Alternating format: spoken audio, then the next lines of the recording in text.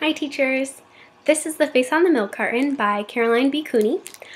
This book is about a 15-year-old girl named Janie who begins to notice faces on milk cartons at school. She sees a young 3-year-old girl who looks just like her and is convinced that the girl is Janie and that her parents kidnapped her.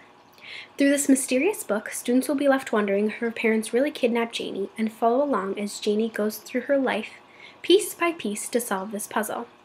When Janie realizes she is the girl from the milk carton, she must confront her parents in a way that will help her see why they did this and who her real parents are. Some information about Caroline is that she grew up in Geneva, New York, and although she attended many colleges, she never actually graduated from any of them. This might be a fun fact to share with your students. Caroline has over 20 books she has published, which include 5 books about Janie, the girl in the milk carton, and several about time travel.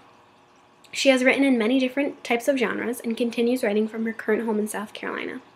If you do read The Face on the Milk Carton to your class, you might suggest the books that follow up this one.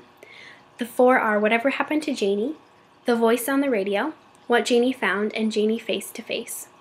The potential impact that this story will have on your kids is that it will definitely linger with students and make them rethink what they have read.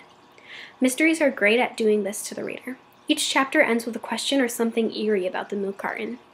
This will also leave the reader questioning and thinking about what will happen to the characters next in this story as it develops. It is important to have this element because it will make the students infer what will happen as well as be entranced by the book. This book will make children think in different ways because it is not every day that someone thinks that parents kidnapped them. This book will make students think critically about the facts and evidence that Janie finds to support her theory. Some complexity this book has is the length of the book is rather long along with the chapters. I could easily see how this would deter a reluctant reader because there aren't as many breaks within the book from chapter to chapter. Janie experiences some flashbacks in this book as well.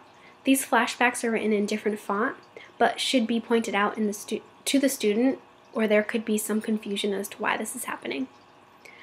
The accessibility I found in this book is that the genre of this book, being a mystery, will attract lots of readers who aren't interested in the average fiction books. This book really does have a great job adding suspense and thrill to every chapter. The sentence lengths within the book are fairly simple. Although this is a lengthy book, it is fairly quick read, and I think most middle to high school students would enjoy reading this book a lot.